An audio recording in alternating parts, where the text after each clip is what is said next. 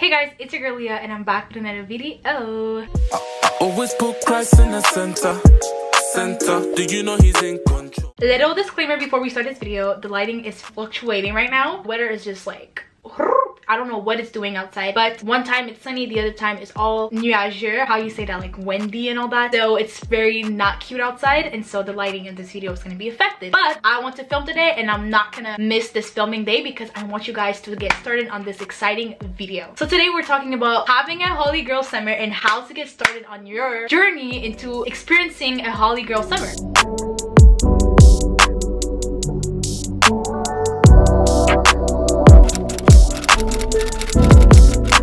So you might be thinking, what is a Holy Girl summer, Liannie? Like, what about it, right? Well, there's this trend online where people want their summer to be a hot girl summer, but I decided to switch it up because we're not doing hot girl summers. We're not hooking up with a bunch of guys, but what we're doing is that we're spending time with the Lord. We're living it up. That's the main word of this series. It's about living up and glowing up and becoming better, whether it's in our health, spiritual health, mental health, and every aspect of your life. You have your own goals and I have my own goals, but the main idea is that we need to be walking in holiness and to be more like Jesus.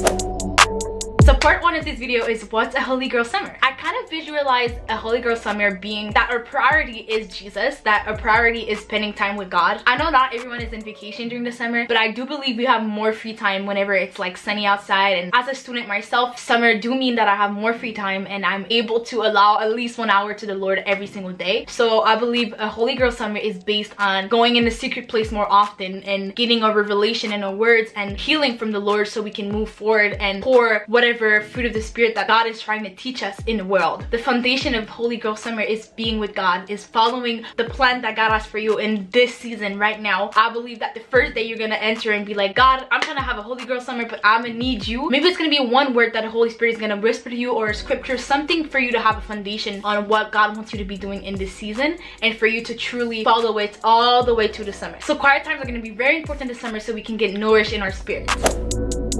So why have a Holy Girl summer? I think it's going to be very important for us to grow spiritually because summer also means a lot of distractions, you know, whether it be on social media or with your friendship, people trying to hang out with you and having all those activities going around. It's so easy to get trapped in distractions, wanting to have so much fun this summer and like kind of forgetting about God. A Holy Girl summer is allowing us to set our intentions before actually entering the summertime and asking the Lord to be with us during this summer, to make sure that we are growing and not staying stagnant in our faith, but to use this time, use this free time for us to learn more about God, to learn more about our purpose, to learn more about our character. It's easy to think that we're good, you know, we're holy, but no, there's always something more that God wants to refine in us. And sometimes that has to be a cry of our hearts to be like, God, I want you to show me what I'm doing wrong. I want you to show me what's still in my heart that I need to work on. I would recommend that everyone experience what's a Holy Girl summer, and if you actually ask God to be the center of it all, you're gonna see him move this summer. You're gonna see him do glorious things in your life. So why have a Holy Girl summer?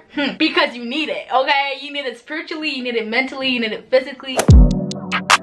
So now that you're still watching this video and you wonder, okay, how do I get started? How do I get started on a Holy Girl summer? The next thing you need to be doing is taking a sheet of paper and actually writing down all of your triggers, bad habits that you want to let go this summer. So for me, it would be snoozing. A bad habit of yours is maybe that you pray in your bed and you know you're gonna fall asleep, so you never have really good prayer sessions. All the bad habits that you think that you have, and it doesn't have to be spiritually. Maybe it's your eating habits, maybe it's about your physical health. So if you're working out, if you're someone that is active, whether it's the way you talk about yourself, about others. So there's so many bad habits and triggers that we might want to fix this summer, or a kind of a mindset and attitude that we don't want to bring this summer because we want this summer to be positive, to be a way for God to work with us. I would definitely take a time to just reflect on what are my triggers, what are my bad habits, and the things I want to change and I don't want to happen this summer.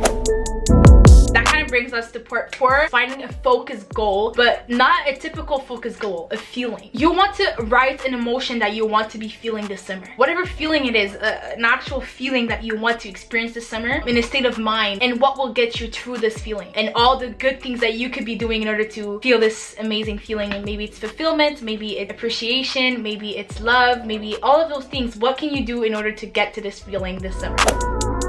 After you have have your focus goals, part 5 will be to create a bucket list, because there's so many fun things you could be doing this summer. Get on Pinterest, on TikTok. Next video, I'm going to be sharing my bucket list. It's not going to be a whole video about that, you know what I'm saying? But I would suggest for you guys, if you're interested in a holy girl summer, to subscribe to my channel and stay tuned for next videos, because I will mention what I do.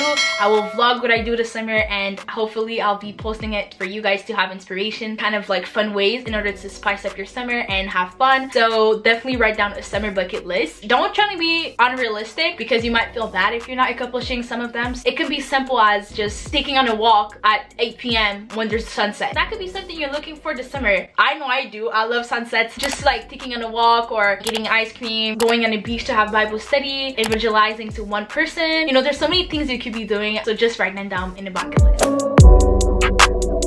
Part 6 of how to get started on your holy girl summer is to journal on how you will feel after you've accomplished your goal. In part 4, we mentioned how we wanted to find a focus goal and a feeling that we wanted to feel. So now it's time to journal about this. That way you're going to be able to read again what you wrote and how you would feel if you actually accomplished those things that you wanted to do. So I encourage you to like journal about how will accomplishing your goals make you feel at the end of the summer. You have to visualize yourself actually accomplishing those things and write it in the present tense, like I am feeling super happy, I feel energized, I feel spiritually elevated. And throughout the summer, it's going to be a really good guide for you to go back and read, to not forget that your goal may be, okay, I want to see God move in this area of my life. So this summer, I'm going to be praying about that every single day, or I'm going to be fasting about that. And in the journal, you can write, I saw God move in this area. Make your desires known to the Lord, but also be ready to listen, to be obedient to when He wants you to do something. I think it could also be a good idea if we created a vision board for our goals. So kind of visualizing our summer. So instead of only having the written goals, you can actually have pictures of them. So this summer you can look through the pictures and it can motivate you. Vision boards are so easy to create. You literally go on Canvas, put on some pictures, and call it a day. It's so easy. I feel like having an actual physical copy of the things you want to accomplish and seeing it every day and you're being exposed to it motivates you to accomplish a vision. I know this video is very short, but it is only an introduction to the series, the Holy Girl Summer, and I wanted to give you guys a little bit of tips on how you can get started on the Holy Summer and prepare, because summer is around the corner and it is a time to work out, eat good food, spend time with the Lord, and enjoy friendships and all that. So I hope it encourages you and inspires you to do something about your summer, to plan out. It doesn't have to be specifically like me, but my 3 main goals are going to be to work on my prayer life, to work on my physical health, so you know, working out pretty consistently, and also explore my city. So I want to go out and do fun things with people or by myself. So if you want to join me in the Holy Girl Summer, definitely subscribe, like this video if you enjoyed. Tell me down below what are the things you're gonna do for your Holy Girl Summer. What are your main goals? Because I definitely think it's gonna inspire me and all the people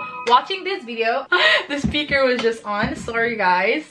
So before I leave, I have one scripture for you guys, and it's Proverbs 8 verse 32 to 36. It says, now then, my children, listen to me. Blessed are those who keep my ways. Listen to my instructions and be wise. Do not disregard it. Blessed are those who listen to me, watching daily at my doors, waiting at my doorway. For those who find me will find life and receive favor from the Lord. But those who fail to find me arm themselves. All who hate me love death. My main takeaway is that God wants you in this season to prioritize Him in this summer, to seek His face, to be at His door, knocking and knocking and knocking, to cry out to Him, for Him to move in your life, to be with you and to elevate you in your faith and elevate you in your prayer life and your meditation. We are in a time where praying and meditating is so important, and having fellowship with God. Just saying we're Christian is not enough. We're all guilty of not maybe prioritizing God in our life, but you have to remember that God is always there, even if we turn our face and we look around and we're not there, we're not focused. That you can always come back to be focused and ready to receive, so God can pour in your life. But make sure that you listen to His instruction, because that's what makes you wise, to be one of the blessed ones that are looking out for what God has to say,